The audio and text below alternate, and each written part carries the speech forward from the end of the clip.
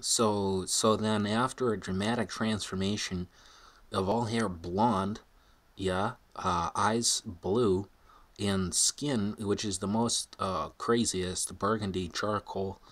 I'm 38% Nordic, 12% Cherokee, 12%, well, 12.5% Cherokee, 12.5% Southeastern Connecticut non-Algonquin, and 12.5% Swiss Aryan.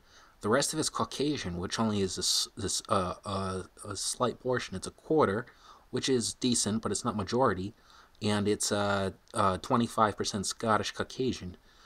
So this is after say the last picture, 2 scenes ago, it was my skin, right?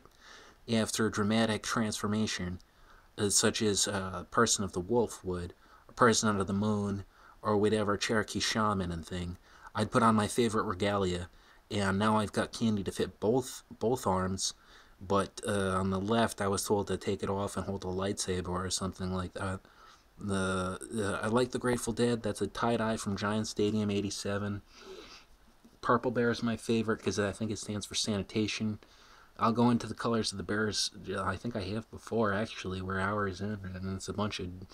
I'm not so fond of it, but anyway, I went ahead and put on my favorite regalia and started dancing around as something of a powwow, trying to get my color back, and it just didn't work. So I'm not gonna go ahead and eat peyote and try and show off. I need a permit for that. I didn't have one. Um, but a pack a day, it's a gruesome face. Yeah, it drains my mana, so to speak. It kind of runs me dry every time I change. It sucks all the nourishment right out of me, and I do my best afterwards. Yeah, I was a bigger guy back then, but the doctor says you keep it 150 for 6 foot. That should be all right. And I gotta go for now. I'm gonna try and explore downtown after I settle my stomach or have a few brews.